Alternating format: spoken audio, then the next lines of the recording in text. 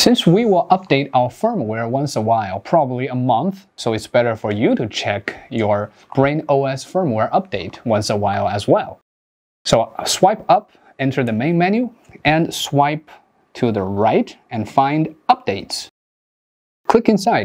You will see on the left button, it'll say check, but sometimes it'll just pop up and tell you you need to download the newest version. And click, and it'll show you the newest version and the description. Click confirm to start the firmware update process. Okay, finished. Okay, not done yet. Now let's connect the modules to your brain. Oops, look, now it says module firmware update needed. Please update. In this case, we need to connect all modules we have. Look, if I click update now, it'll show up, please assemble all your modules together for a complete update. But if you have a very big bundle, say if you have a full or even maker kit, you might just can't connect all modules you have. So my recommendation will be not more than 15 modules together. And it doesn't matter what you are building, simply connect them all together.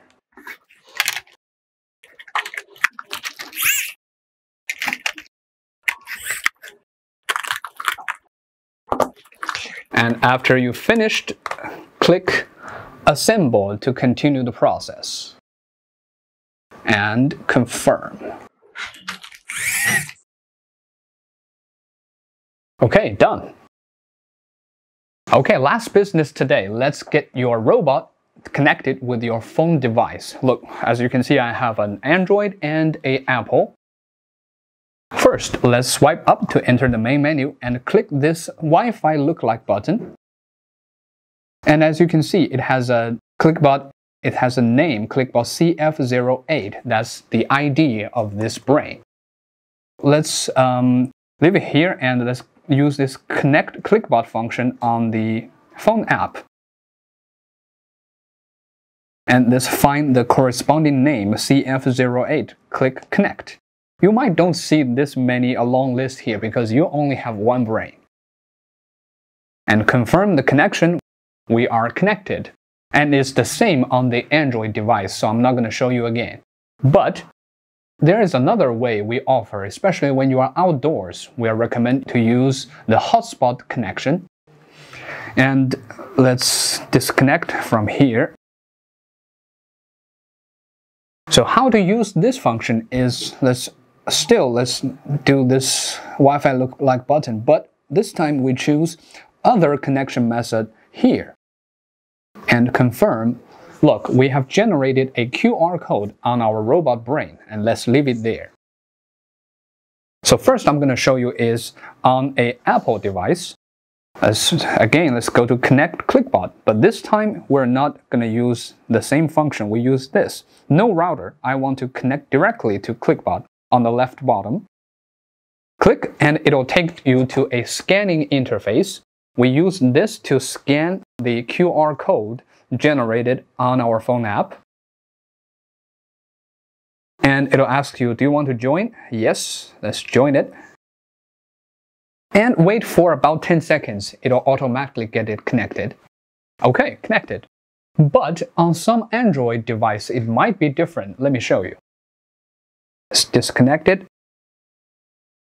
And we leave the Apple iPad away. And again, let's generate a QR code on our robot brain and leave it there. It will be the same. Use connect clickbot function and choose no router. I want to connect directly and start scanning. This part will be the same. Scan the QR code.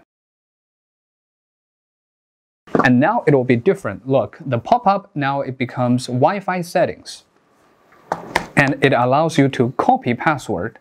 Let's choose copy password. And it'll take you out of the phone app and it'll take you to the Wi-Fi settings. And we paste the Wi-Fi password we just copied from. Choose paste and click connect.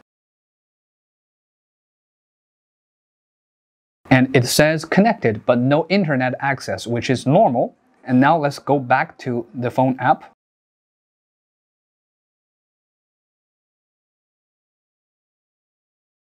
As you can see, now it's connected to the robot. Thank you very much. And now let's go to the next session to see how to build your first robots.